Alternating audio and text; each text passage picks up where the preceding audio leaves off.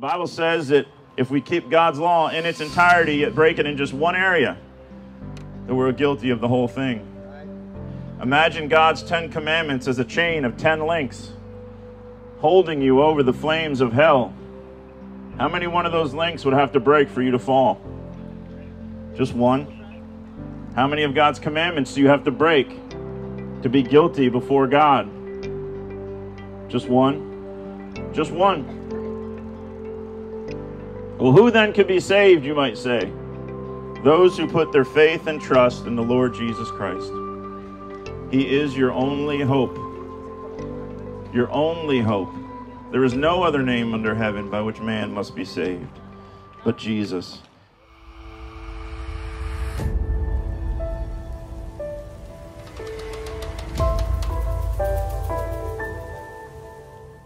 God's judgments are good. They're good judgments. They're for us. They're for our good. They're not burdensome. They're not to harm us.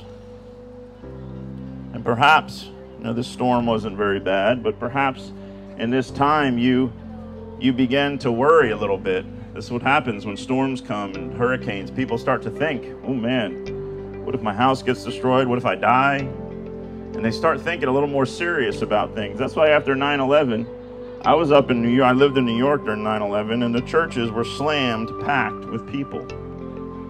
When death becomes on the forefront of people's minds, they go to the churches. The churches were full. But then time went on and things went back to normal. You remember that whole never forget 9/11? Yeah, we've forgotten. Most kids don't even know what it is. They're not being taught. And time, as we get further and further away from things, time seems, there's that saying, time heals all wounds. It's not true. It's not true. Jesus heals. Jesus saves. Jesus is our hope of salvation. He's our only hope. The Bible says that there's no other name under heaven by which man must be saved but the name Jesus Christ. He's a Savior. He's a Savior. He's the Savior. The Bible says in Luke that Jesus came to save his people from their sins.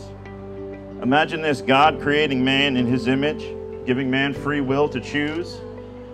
Man chooses sin, man chooses rebellion, yet God still sends his Son. You know the verse, John 3:16, for God so loved the world that he gave his only begotten Son, that whosoever believeth in him would not perish, but have everlasting life. That same chapter, Jesus said, you must be born again. These are the words of Jesus. You must be born again. A lot of people don't like that term, born again. We can talk about what that means, but Jesus says you must be born again. Then he goes on to say, for God so loved the world that he gave his only begotten Son. Whoever believeth in him should not perish, but have everlasting life.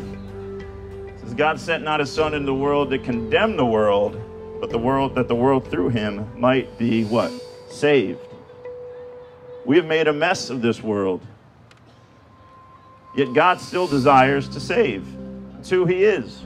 From the garden, I started off talking about judges. You know what God did for those people when they finally humbled themselves and called out to the Lord? He saved them. It's what God does. He's a saving God. It's what he wants to do for you. Maybe you're like those people, those Israelites, where you just have a time where maybe things look like they're going well, and then you fall back into sin, and then you cry out to God, and then you fall back into sin. Is that your testimony? God wants to save you. He wants to deliver you from sin. He wants to save you from what? From your sin. That's what God wants to do for you tonight. He wants to save you from your sin. Salvation is not just a free pass out of hell. That is a benefit. With salvation, Jesus came to save you from your sin. This is why it's so interesting to me and sad how you have millions of professing Christians in America that don't look any different than the world. We have people all the time, and I'm not kidding you, this happens all the time down in Ybor, drunk people coming up to me saying, oh, we're Christians, you know, but if we don't sin, Jesus died for nothing. Like they're somehow adding to God's greatness by sinning. No. It even says, shall we sin then because we're no longer under the law, but under grace? No, God forbid.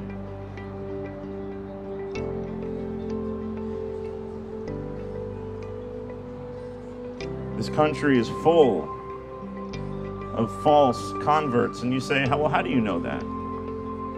Isn't that judgmental? Yes, it is judgmental, but it's a good judgment. And God says how we know. He tells us how we can know if a professing Christian is a real Christian, or if a professing Christian is a fake Christian. So again, it's not my judgment. It's not something I'm making up. This is God's judgment. And the way he says for us to judge, he says that we will know a tree by its fruit. We will know a tree by its fruit. A good tree, he says, cannot produce bad fruit, and a bad tree cannot produce good fruit. Very simple. An apple tree cannot produce oranges, and an orange tree cannot produce apples. And it doesn't matter what the sign in front of the tree is. You could go to an orchard that's advertised as orange groves all over the place. There's pictures of oranges. They advertise it as an orange grove, and you show up there and you look at the trees and you're like, wait, those are apples growing. Those are apples growing. Those aren't oranges. Now, what would your judgment be? Wow, these oranges look, smell, and taste just like apples. No, you would say, wow, these people have the wrong signs, or they're confused. That's what God says. That's what God says. He says this, now the works of the flesh are manifest, or evident. They're clear. To manifest means to expose. The works of the flesh, they're evident, they're clear, they're manifest, which are these: adultery, fornication, uncleanness, lasciviousness, idolatry, witchcraft, hatred, variance, emulations, wrath, strife, seditions, heresies, envyings, murders, drunkenness, revellings, and such like, of the which I tell you before, as I have also told you in time past, that they which do such things shall not inherit the kingdom of God. There are things in God's word. God does not define what a drunkard is. He doesn't say if you drink X amount of drinks in a week, you're a drunkard. He doesn't define what a drunkard is, but he says that no drunkard will inherit the kingdom of God. We know that. And God has declared it, and God will be the judge of whether or not you're a drunkard. It doesn't matter what your psychiatrist says, or your doctor, or Google. It doesn't matter what those things say. What matters is, what does God say? And God says if you're a drunkard, you will not inherit the kingdom of God. He goes on in Corinthians, he describes, he goes another list. God is good to give us lists.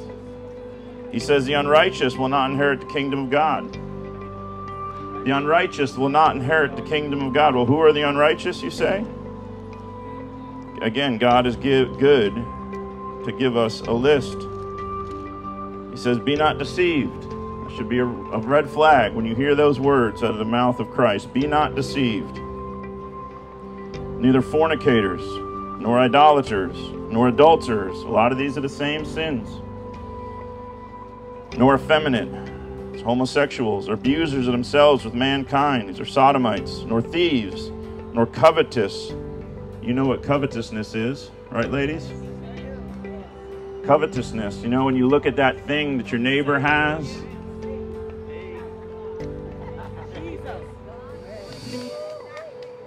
You ladies born again? Yes, sir. Praise God. Amen. Praise the Lord. Covetousness. America is full of covetousness. Looking at that thing that your neighbor has and just, oh, I just want that thing. Got to have that thing. Now, it's good. It's not. There's nothing wrong with your neighbor buying something. You say, oh, wow, that's a really nice car. I'm going to work hard. I'm going to save up, and maybe someday I can get that. That's not covetousness. You know what covetousness is. You're not supposed to covet your neighbor's things, his wife. No covetous person will inherit the kingdom of God. What else? What else is on the list? Nor drunkards, again. Nor drunkards. Nor drunkards. It's amazing to me how much people in the professing church are playing around with alcohol these days. You'd think if God says that no drunkard is going to inherit the kingdom of God, that you would not go anywhere near alcohol. That would be the wise thing. But now there's churches where this being debated. No drunkard will inherit the kingdom of God. Be careful. You know you're a drunkard. Nor revilers nor extortioners shall inherit the kingdom of God. God gives us a list. You know, remember when you were younger and you used to go to parties and drink, and it was fun. God says sin is pleasurable for a season, but now you're older. Now you're older, and what are you doing? You're still drinking, still getting drunk. Like a child. No drunkard will inherit the kingdom of God. Man. So what hope is there? What hope is there? There's some lists on here that, to sum it all up, God says that for all have sinned. All fall short of God's glory. It says in Galatians, it says that the scriptures have concluded all under sin. It says even those back in the Old Testament that didn't sin after the similitude of Adam. They're all under sin. We've all sinned. Sin entered the world in the garden, and death by sin. It says by the disobedience of one, many were made sinners. The world became corrupt through the disobedience of one man. But so, by the obedience of one, the second Adam, Jesus Christ. One man's sin entered the world through Adam, and death by sin. And Jesus Christ came and defeated sin. He conquered over it. It says making a spectacle of it at the cross. He beat death. Oh death, where is your sting? You know, the sting of death is gone from me. I don't care. I watched people lose their absolute minds during COVID. Absolutely lose their minds over something. Well, we're not going to get into all this, but really, it was the flu. But people losing their mind. Oh, I don't want to die. You know what we did? Nothing. We did nothing different except got to places faster because the roads were empty. We continued to minister. We continued to come out and preach. We continued to go to church. We continued to work. Why? Because death has lost its sting for the Christian. In fact, Paul said that he is betwixt the two. He doesn't know. He wants to go depart. He wanted to depart and go be with Jesus, but he said, it's far better for you that I remain.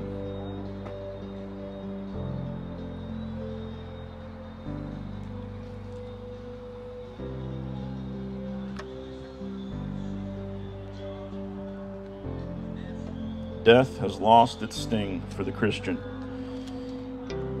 This momentary, this light affliction, it says, which is but for a moment, worketh in us an eternal weight of glory. You know what the Christian goes through now? Is it easy being a Christian? No. Jesus said all those who live righteously in Christ Jesus will suffer persecution. Will. Not might. Will. It's not easy. It's not easy being a Christian. But it's a light affliction. And you know what that light affliction produces? Eternal, heavy glory. Temporary light affliction for eternal, heavy glory. That's a good investment. It's a good investment. A lot of people have been hearing this their whole lives. They're in their 40s now, their 50s. They've been laughing at the Christians. They've been laughing at Jesus now their whole lives. And they're getting older. and older, and death is getting closer and closer and closer. Will you humble yourself? There's a young man we met recently. He's homeless. He was out on the street waving cars down, begging for help. And you know what I found? We've been helping him. I got his name and I looked him up on Facebook. 3 years ago, he posted a picture of himself with the words "unbreakable" underneath it. Proud. And here he is now, no place to live, waving down cars for any kind of help. Pride comes before destruction, and a haughty spirit before a fall.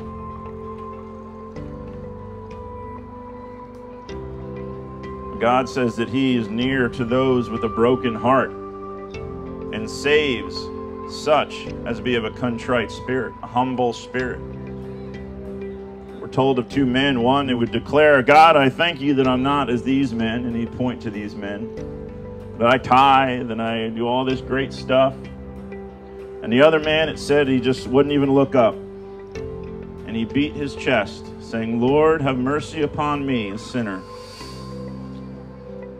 And Jesus says, which of these two do you think went away justified? Which went away justified? The proud that was looking and pointing to his works that he had done? Or the humble that wouldn't even look up to God? He wouldn't even look up to God. And he beat his chest and said, "Lord, have mercy upon me, a sinner." That's the testimony of every born-again Christian. If you've not reached that point in your life where you've beat your chest and said, "Lord, have mercy upon me, a sinner," how could you be saved? God is near to those with a contrite spirit, a humble spirit. Unfortunately, a lot of these churches now, they teach this false gospel that they'll hand you a card and they'll say, "Repeat this prayer and you'd be saved." As if God is just some, I don't know, I just thought like some Magic the Gathering card that can be unlocked with a certain words or prayers. No. You must come humbly before him and cry out to him, "Lord, have mercy upon me." What? A sinner. A sinner. You know, a lot of people profess to be pretty good people. And certainly some people behave themselves more than other people, for sure. Some on a social level are worse than others. But God has concluded all under sin. And God has given us this book, the law of God. If you read in the law of God, it says that the law, it says in Galatians, is like a tutor or a teacher to show you your need for Christ. That's what the law does. It's like a mirror to show you that you're dirty. When you look at God's law, you said, "Okay, don't lie." And you look into that law, that perfect law, and you say, "Wow, I've lied." God says, "Don't steal." Oh, wow, I've stolen stuff. And stealing is not just breaking into a bank. Stealing is taking something that doesn't belong to you, whether you're stealing in your taxes from the government or whether you're stealing a pencil at work. If you're taking something that doesn't belong from you, that's theft. It's called stealing. And you look, you say, "Wow, I've done that." God says not to covet. We talked about covetousness. Wow, I've done that. God says to keep holy the Sabbath day. Oh, I've not done that. I've not loved the Lord my God. I've not honored his name and his day. And as you look deeper into this law of God, you see that you are dirty. You've sinned. You've broken God's law. Maybe you're not, maybe you've never been arrested. Maybe you've never been drunk. Maybe you've never done drugs. Maybe you've never done a lot of the things society does. But you've fallen short of God's glory, haven't you? Haven't you sinned? The Bible says that if we keep God's law in its entirety, yet break it in just one area, that we're guilty of the whole thing. Imagine God's 10 commandments as a chain of 10 links holding you over the flames of hell. How many one of those links would have to break for you to fall? Just one. How many of God's commandments do you have to break to be guilty before God? Just one. Just one. Well, who then could be saved, you might say? Those who put their faith and trust in the Lord Jesus Christ. He is your only hope. Your only hope. There is no other name under heaven by which man must be saved but Jesus. Some of you have heard this before. Some of you used to go to church. Some of you used to sing on the worship team and do your devotionals. And some of you used to really have a heart for God, but now you're caught up in the cares of the world. You're caught up with what your friends think. You've wandered far from God, and God is calling you to return. He says, "Come unto me, all you who are weary and heavy laden, and I will give you rest." Are you weary tonight? Is your burdens heavy? So what will you do tonight? The Bible says, if today you hear the voice of the Lord, harden not your hearts.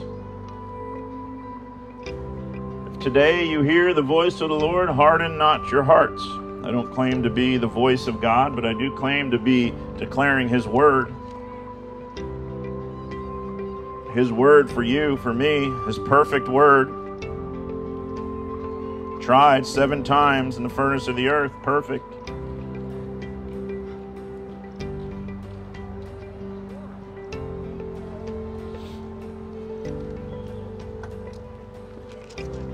Jesus came to save His people from their sins. Jesus died to save His people from their sins. And Jesus rose again the 3rd day to save His people from their sins. And Jesus ascended up. He ascended up. He's seated at the right hand of the Father. And He's coming again. When the Father says go, Jesus Christ is going to return in flaming fire to take vengeance on them that know not God and obey. Ooh, we don't like that word. And obey not the gospel of our Lord Jesus Christ.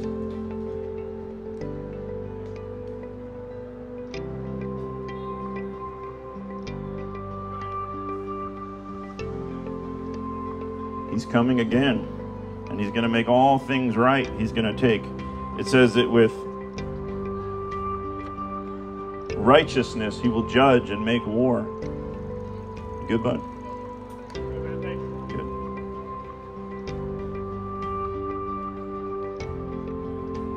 Where will you be on that day when that trumpet sounds? The Bible tells us that there's coming a day when all who are in the grave will hear His voice. And there'll be this resurrection. It says the good unto the resurrection of eternal life, and the bad or the evil unto the resurrection of damnation. There's no such thing as annihilation. You don't just die and it's over. You're going to die and you're going to stand before a just judge.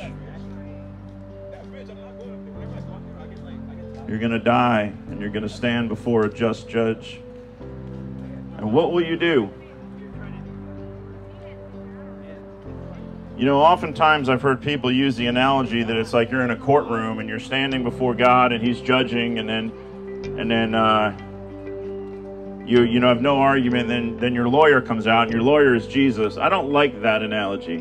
2 reasons. 1, Jesus is the one that's going to be judging. The Bible says that all authority has been given to Jesus to judge. And 2, Jesus does not come in. It's not like He's going to come in and argue. I know he's a bad guy, but you know we're close. That's what lawyers do. They argue and they contend. That's not what Jesus will do for you if you're a Christian. Jesus is not going to argue your case.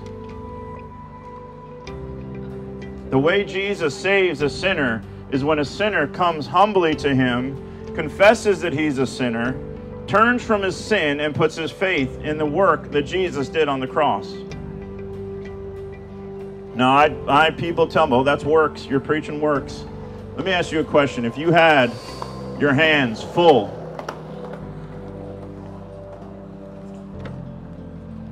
If you had your hands full, you had a soda in each hand, and I was to give you this free gift, what would you have to do to receive it? You'd have to put down what's in your hands to receive this gift.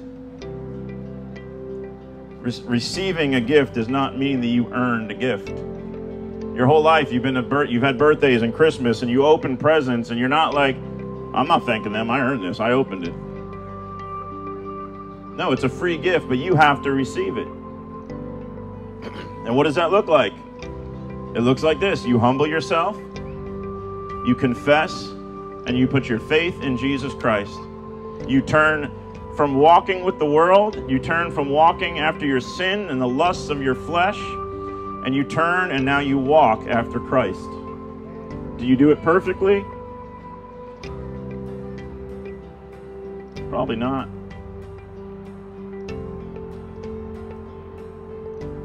But God promises you that those whom I love, I rebuke and chasten, he says.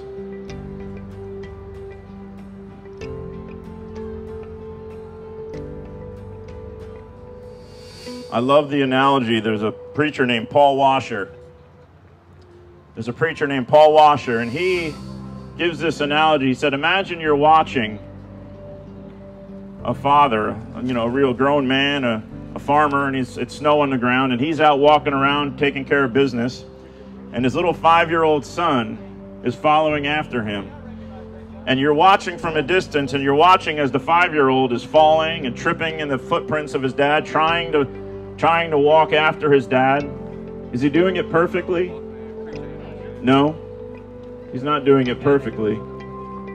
But there's no doubt in your mind as you're watching this happen that young boy is trying to follow his father. And if someone cannot open the Bible and look at your life and say, yes, that person, that lady, that man is following Christ, it probably means you're not. Will you stumble? Sure. But there should be no doubt to those that are looking that you are following after your Father. Is that you? Are you following God? Are you a man of God, a woman of God? Have you put your faith and your trust in Jesus Christ? Or have you just prayed a prayer and gone on living like the whole rest of the world? I have people all the time come up to me and try to correct me. You know the first thing I ask about them? I ask them, what's your testimony?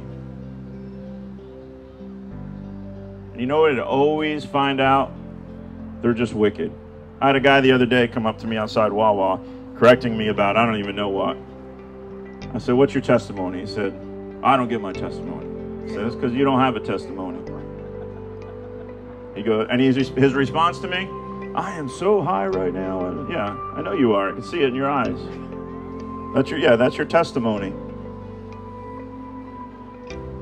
The Bible says that Satan is the accuser of the brethren, and he accuses them day or night before God, but they overcame by the blood of the Lamb and the word, their testimony. Now you tell me if that testimony is going to overcome Satan. I prayed a prayer when I was 7 and I went on living like the devil. Is that testimony going to overcome the devil? No. The Bible says that we have a baptism that saves. We have a baptism that saves, not the washing of the filth of the flesh, but the answer of a good conscience before God. Who can ascend into the hills of the Lord but he who hath clean hands and a pure heart, who hath not lifted up his soul unto vanity, nor sworn deceitfully? He shall receive blessings from the Lord and righteousness from the God of our salvation. Are your hands clean? Is your heart pure?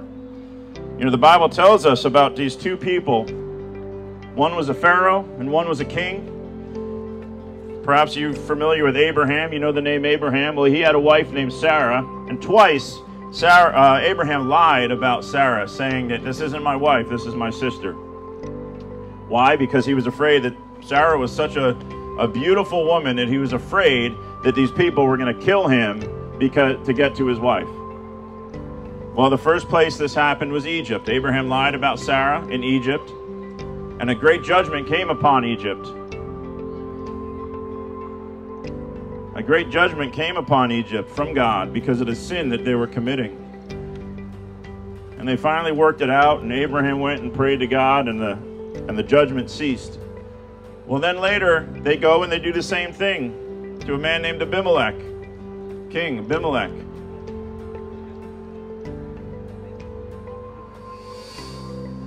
But nothing happened to this man. And he had a dream. And God revealed to him that Sarah was Abraham's wife. And Abimelech said, with the integrity of my hands and the innocency of my heart have I done this thing. What does that mean? That means he was innocent. His heart did not have any evil intent. His hands were innocent. And God said, yes, because of the integrity of thy hands and the innocency of thy heart, I have kept thee from sinning. Can God keep you from sinning? Absolutely, he can keep you from sinning if you have integrity of hands and innocency of heart.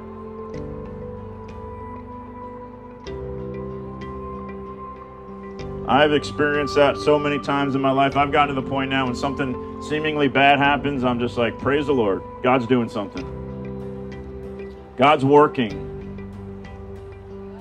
But don't think that you're going to just be living in a wicked lifestyle of sin, that God's just going to keep you from sinning. No. God's going to give you over to that sin. That's what it says. Perhaps you know what that's like. Maybe you're going through that right now. Scary place to be, that sin that you're in. Seems less and less bad, doesn't it?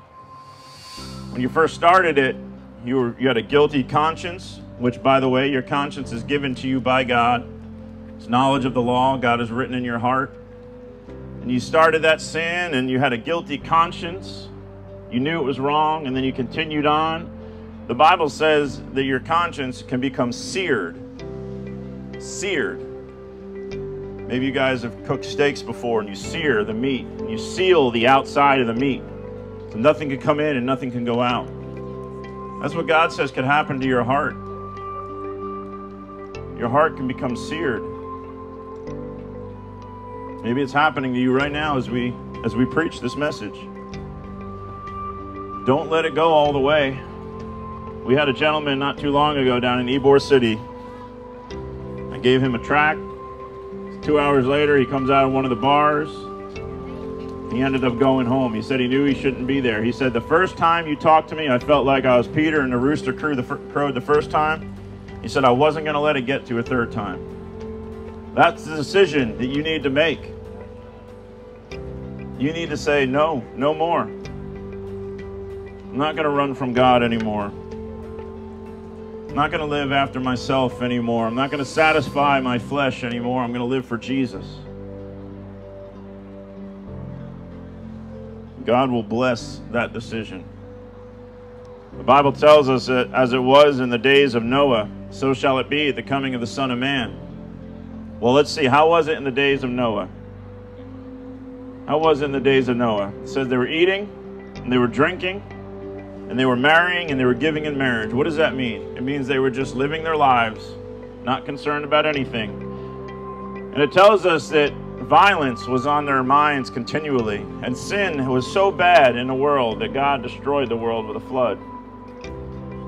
You say, do you really believe that? Yes, I do.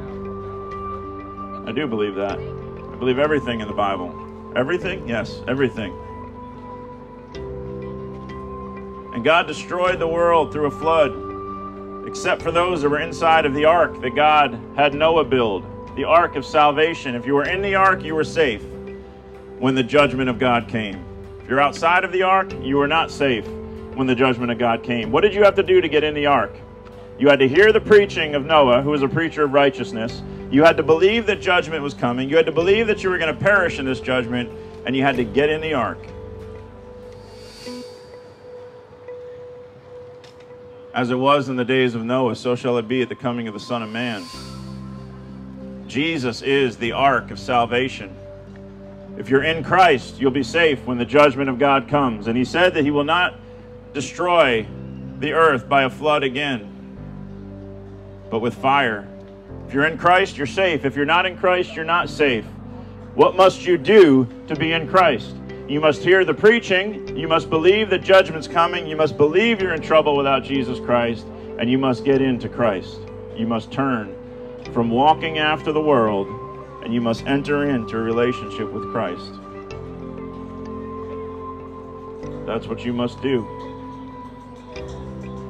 So make tonight the night you make that decision. Don't put it off any longer. I urge you not to put it off any longer. Some of you all have been putting this off so long. Maybe you feel defeated. Maybe you feel like you've just done this so often. You've come to God so often in defeat and in sin, and it just seems like He's not hearing you. Well, do it again. And humble yourself. Go to Him again. And again and again. Keep going to Him. Before you get cast into the lake of fire, where there'll be weeping and wailing and gnashing of teeth, where the worm dieth not and the fire is never quenched. Why will you be weeping and wailing, gnashing your teeth, sir? Because you'll be angry with God. You see Abraham, Isaac, and Jacob in the kingdom, and you yourself cast out. You believed a false gospel. Don't put it off any longer.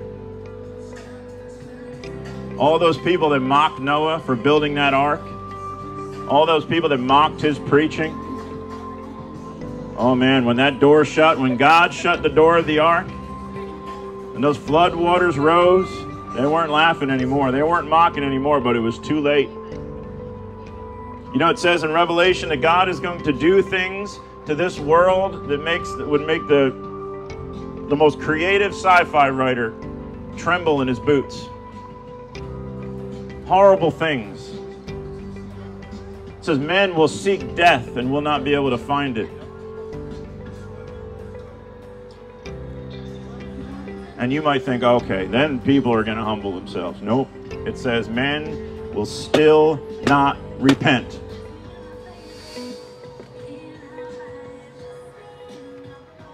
Maybe you're saying, oh, God, I'm just not ready yet. My life's too good still. I'm just not quite ready yet. Doesn't work like that. Get ready. Make yourself ready. Humble yourself. Cry out to Jesus Christ before it's too late.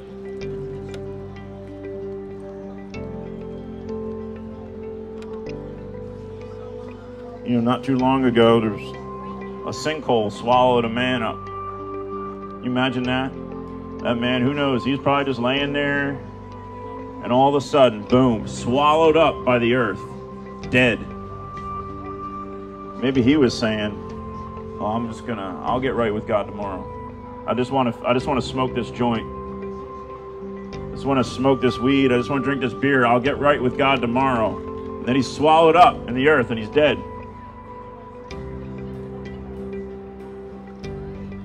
Today is the day of salvation, right now. Don't put it off. Humble yourself. Come talk to us. We'd love to show you in God's Word how you can be saved, how you can know. It says in 1 John, "These things have I written unto you that you may know you have eternal life." You can know it. You can know it.